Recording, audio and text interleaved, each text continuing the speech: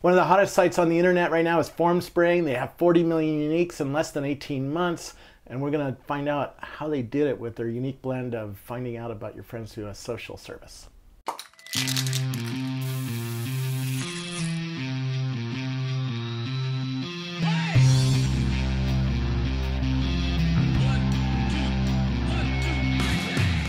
Who are you?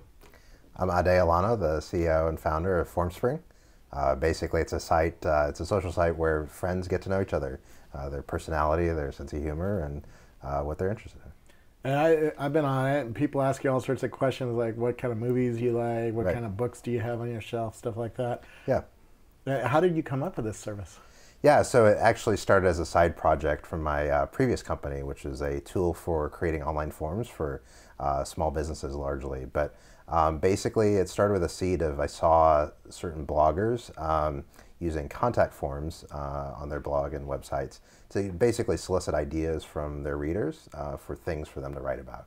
And so saw that behavior kind of growing a little bit, and people thought that was pretty interesting, and kind of married that with some of the thinking around social media and stuff like that. And really feel my sense that there wasn't really a great way to really know more about people in a deeper way. Yeah. A lot of social tools are out there great for understanding what you're doing right now, where you are, and things like that, versus kind of a more getting people to tell their story. And again, showing their sense of humor, expressing their personality, things like that. Yeah, Facebook really took off because of this need to sort of tell everybody, I'm into, skiing, or I'm into my hobbies, and but it's really a cold way to tell somebody what you're into. Yeah, it's kind of more of a directory in a sense, and you list your interests and things like that. Whereas Formspring, it's more, I think the way that I like to think about it a lot of times is like taking a coffee shop conversation, say, you just met somebody or a friend that you're catching up with, and how do you, looking at kind of the conversation, the back and forth nature of that, how do you take that online? And so one of the core activities on Formspring is you ask your friend questions. And if you think about that coffee shop conversation, most of those conversations start with, what are you doing this weekend? Hey, what did you think about this that happened? Or, and talking through like that. And so that's what we're really trying to bring to the web. Do you hook into Facebook or Twitter? Or? Yeah. So people can, set up, use Facebook Connect to log in, and can also connect to Twitter and Tumblr and WordPress and other sites like that to either syndicate content or find friends through those networks. Yeah. You've gotten to 40 million uniques, right? Yeah.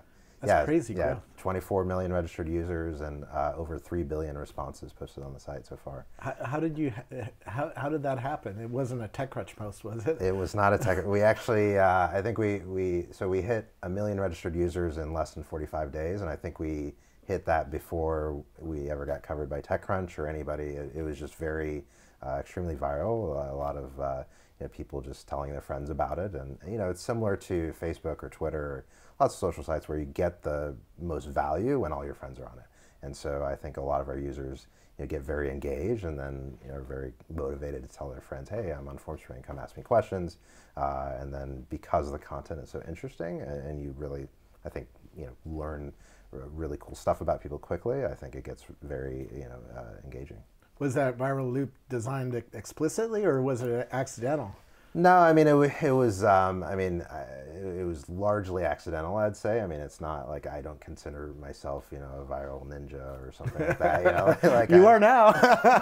Well, yeah. I mean, I'm mostly, so even though I have an engineering background, I've done built a lot of apps over the years, I'm always much more interested in kind of the psychology behind things, and how do we, how do people interact, and what's the psychology behind it, and how do we use technology to facilitate that? And so I think, I think basically the Formspring interaction is such where I really do think we hit something unique in terms of how we've reduced the barrier to participation for a lot of people. So, yeah. I mean, one thing to think about is with blogging and tweeting, and for you and I, that's not very hard. But I think for the average person looking at that blank box, it's really hard to think on the spot. What should I write about? Who cares what I'm saying, etc. But with Formspring, because everything I thought everybody tweeted about what they had for lunch. yeah, exactly. But with Formspring, because everything that you post is in response to a question or to comment or something like that, it's a lot more natural, and again, it's a lot more conversational. So if I ask you, as hey, what'd you have for lunch yesterday? As we're just having a conversation, you don't think anything of it. On Twitter, I think most people would feel like, why would I even post this? Nobody cares, et cetera. And so I think that's something that's been pretty. That's been one of the core things about Formspring. I noticed I haven't even been on the site very much, but other people keep asking me questions there and trying to draw me back in. It's very, I guess that's the viral loop that we were talking about. Right? Yeah, that's a big part of it as well. As the people, I mean, and when you think about, so whether it's Facebook or Twitter or elsewhere, I want to know more about you, and the way I do that is kind of wait for you to say what I want to know. But it sounds kind of basic to say, but if I get to ask you a question, then that's just more powerful because I get to know directly what do you think about this, or what do you like in this way, and again, from your side, that you're really producing content that at least one person cares to know the answer to. So. Yeah.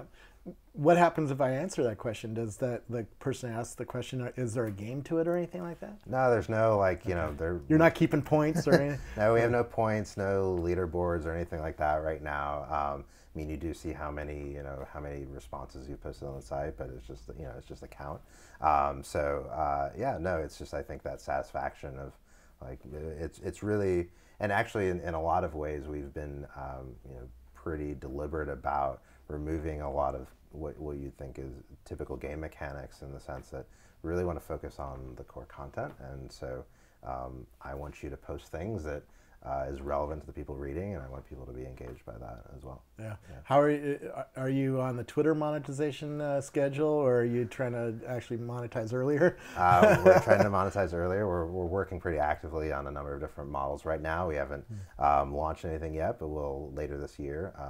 It'll be advertising based in some way, not subscription, not anything like that. But we're still again 18 months old, so we've had to kind of focus a lot on the product first, and then start to build into the monetization aspect. How many employees do you have? We're at about 28 right now, and I think probably half of them are less than 6 months old. So we've been growing really quickly. So you're funded, I would say? Yeah, we raised a total of $14 million last year. So we did a seed round led by Baseline early last year, and then late last year did a bigger round with Redpoint leading that round. So, very cool. Yeah. How have you been able to deal with the scale that you've been seeing? It's been Twitter always was down. I haven't seen you guys down yet. Well, that's good. We've definitely had some outages, but I mean, it was something that we had to deal with from a very early stage, and we did have some horrific days and nights, especially early on, trying to keep the site up. Largely we've been able to kind of build out a decent infrastructure that can scale horizontally, and have been pretty successful at doing that to a large degree. And thankfully, Facebook and Twitter have helped blaze that trail a little bit, and so using some of the tools and things like that, it's been helpful. But yeah, it's still definitely a challenge, and with all that traffic and all the activity, it's something that it's hard to keep up with sometimes. What have you learned by doing this?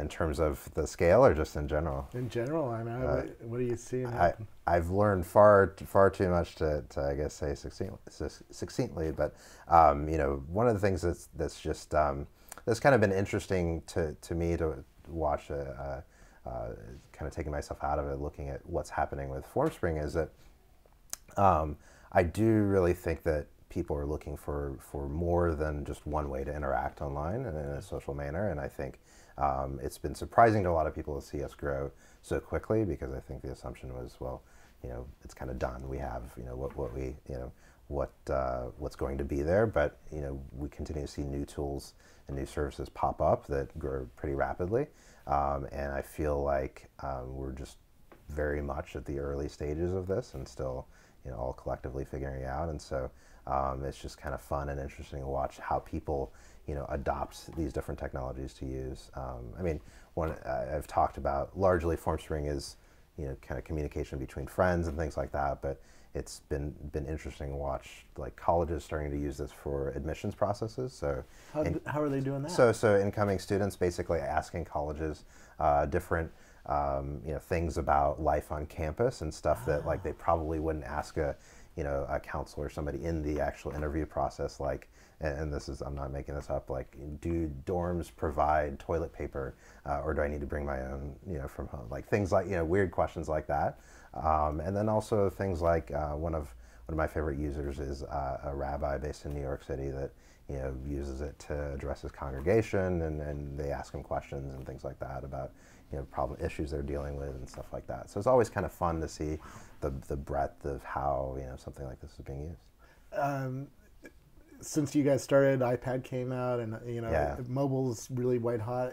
Are you seeing how you think about the service changing because of the new devices that are coming out? Yeah, for sure. So right now we don't have an iPad app or an iPhone app. It's something we're working on and something that we're hoping to launch this summer. We do have some third-party apps that are out there that are based on very limited API that we have. But think that obviously we're all using mobile more and more, and I mean that's today versus 2 years ago, it's just vastly different, and so I think that'll change how we interact, the types of things we do, and just as mobile tends to lead to kind of short burst interactions versus an interaction where you're sitting at a desk in front of a screen and maybe spending hours at end in front of a computer, and so that changes how you might use something like Formspring. So yeah. Yeah. Do you feel pressure because of all the IPOs that are happening right now? We're probably so far from an IPO that it's fun to watch. Say that. You're growing so fast, man. Yeah. Hey, there's not many companies that have tens of millions of customers, right? Or users, right? Yeah. So. Well, there's certainly a lot more we need to do in terms of establishing the business model and continuing to grow the team and the product and things like that. But it's definitely exciting to watch, and it's good to be kind of in this climate than the alternative. Do you think about how to get to 100 million users? Is that something you think about? Like, how do I double my users or triple my users? Yeah. I mean, it's I feel very happy and blessed by kind of where we've been today, but we're still very early, and so we're at 24 now, and so we have to continue to think how do we double that again, and so on and so forth, and so. Yeah, that's something we work pretty hard at. You're probably thinking of company culture and hiring. It's pretty tough right now because there's so many companies. I mean, I was just driving on 101 and I saw billboard after billboard. Right. Jobs. We have jobs. Exactly. No, it's definitely a tough climate to hire, and it's something that company culture is something that's very important to me. Especially at this stage, growing from very few to 28 over a pretty short period. It's something to definitely keep an eye on when you're hiring that quickly. And so it's something I think about quite a bit, and we try still to be very picky in our hiring process, and that it is what it is. It's Are you going to spin out other products to make better use of what you're learning about your users? Well, no, I mean, not, other than kind of looking at whether it's, different apps across mobile and things like that, and, really different ways to do the same core interaction. I think that's what we're much more focused on right now than kind of unrelated products, I would say. I think there's still a lot that we need to do within, this product to get it to fulfill what we all want it to be. And so we'll be busy on that for quite a while. Yeah. Well, thanks so much. Where do we learn more about you and about the company? Yeah, at formspring.me, and me personally, you can learn about me at formspring.me/Ade, ADE. And are you on Twitter and Facebook as well? I am on Twitter and Facebook as well. Ade Olonoh is my handle on Twitter and Facebook as well. Very cool. Thank you so much. Thank you. Congrats.